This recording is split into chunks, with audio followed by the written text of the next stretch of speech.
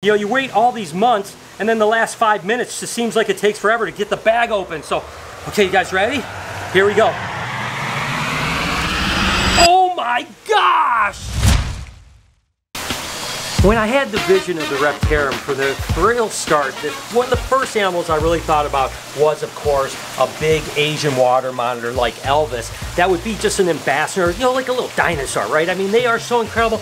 And again, Kevin McCurley at Nerd and so many other people, I saw these images of them, you know, playing with them just like Elvis is doing with me right now. And I thought, this is what I need, right? And so, of course, we got Elvis just before we opened at the Reptarium. And he was a little shy. I mean, I'm not gonna lie. He wasn't the outgoing animal that he is now, but over the last few years of working with him, he obviously has turned into this amazing urban dinosaur that is just such a puppy dog. And there's something really special about it. When we're open to the public and literally Elvis is walking around, I mean, kids are going crazy, like, oh my gosh, look at this giant lizard. I mean, look at this thing. He's just like climbing on me. He's like, he's not afraid of me. He's just completely amazing. So he was the first vision, right? He was like, man, I need a giant water monitor that's going to be super docile, and I couldn't be happier with Elvis, right? I mean, he was absolutely wonderful. But then once we got him, I thought, you know, hey, there's a bunch of color mutations that are kind of coming around that would be cool to add too. Why, if we have one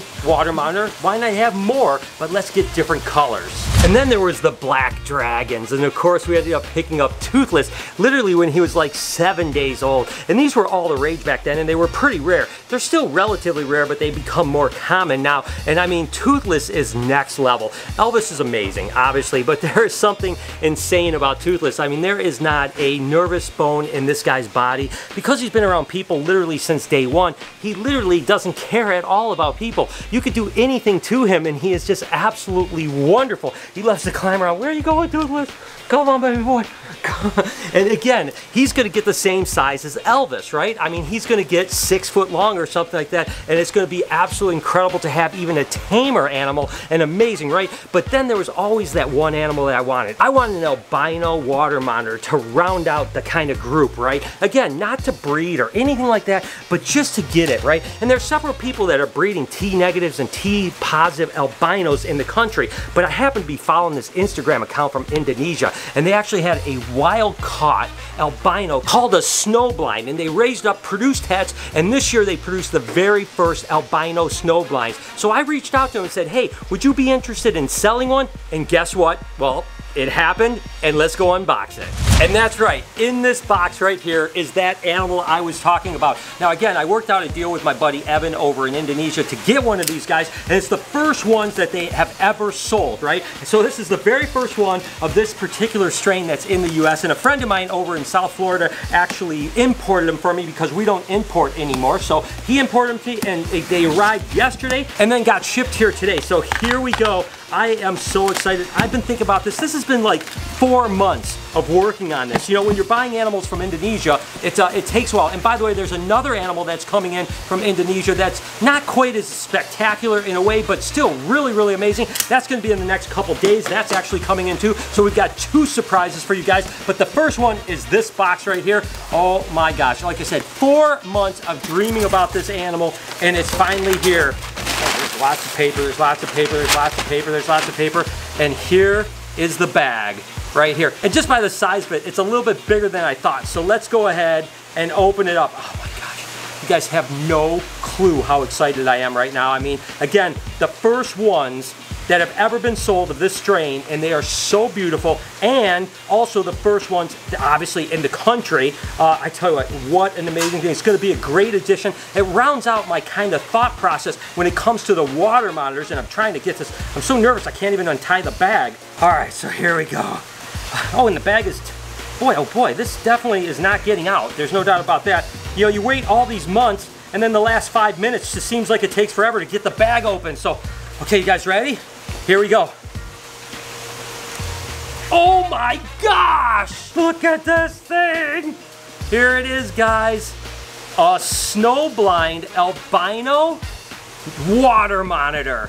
This is a boy and it's pretty big. I thought it was going to be a little smaller than it is, but it's super docile. It's super socialized, just like Toothless and Elvis is. Look at how chunky this little monkey is. It's crazy to think that just 4 to 8 hours ago, this was in Indonesia, and now it's here at the Reptarium. We have an enclosure already picked out. We're setting it up now, and this guy's going to go in there, and it's going to be amazing. Again, I love the albino monitors that are here in the country, no doubt about it, but this one is just a little bit more like kind of albino looking, right? Some of the other albinos tan out just a little bit. Not that they're not unbelievably amazing, because they all are. This one's just a little bit more albino in my eyes, I think. So it's a really cool strain to be working with. Will I ever breed them? Probably not, to be totally honest with you. I just wanted a display animal, and an animal we could bring out. So now we have Elvis, we have Toothless, now we have this guy, which by the way needs a name, a snow-blind albino from Evan Sipka in Indonesia. So I can't wait to hear what you guys think about this animal, and I can't wait to hear the name suggestions that you guys have for this monkey.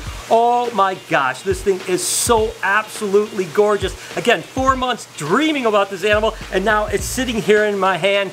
Oh my, I'm about to faint. I can't believe that we're actually holding this animal. Going back to that first Instagram post that I seen months and months ago and said, wow, that's the albino monitor that I want to add to the Reptarium. And to think that now I'm sitting here with it in my hands, unfrickin' believable. Dreams do come true, people. It's getting harder and harder to get new animals and figure out where to put them here at the Reptarium, because we have we're running out of room. We need that expansion so bad, but we moved some animals around. We freed up this enclosure, which I think is going to be great because he can get up right up on that ledge, close to the hot spot for basking. Lots of areas to climb. Jessica's going to do just a sprucing up, cleaning up, and kind of add a few things and stuff like that, and then we'll be able to release him and see how he likes his new enclosure. I think it's going to be absolutely amazing. I am over the moon excited about this animal. It's going to be a longtime animal ambassador here at the Reptarium.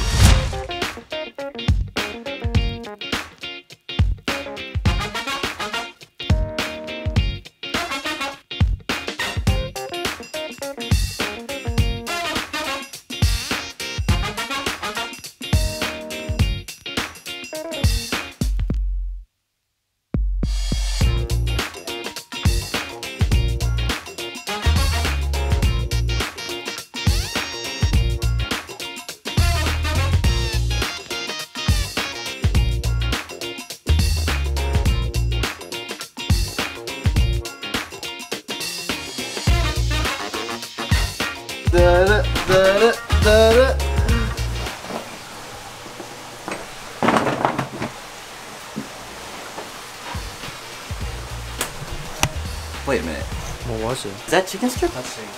That's not chicken strip?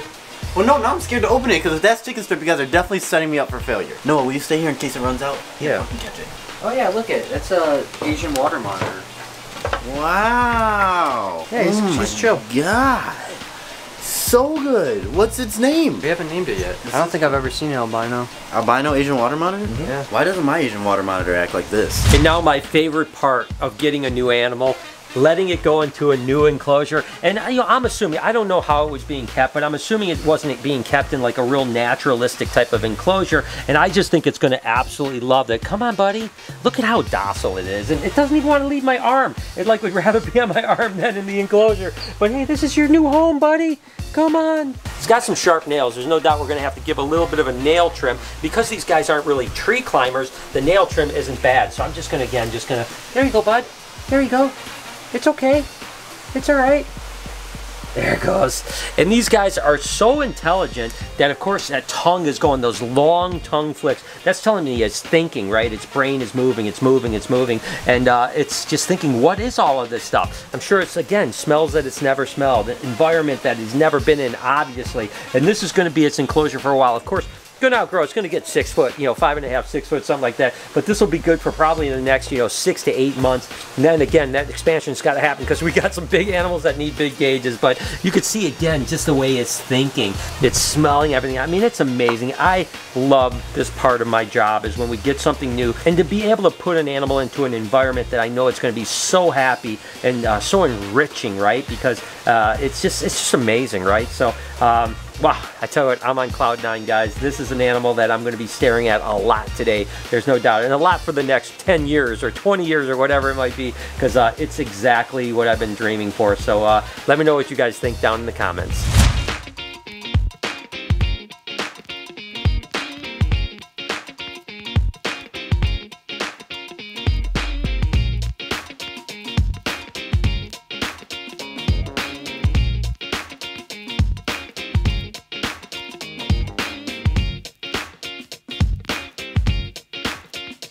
All right, guys, you keep sending this cool stuff to the P.O. Box. We appreciate you. Every Christmas you spoil us. P.O. Box is in the description.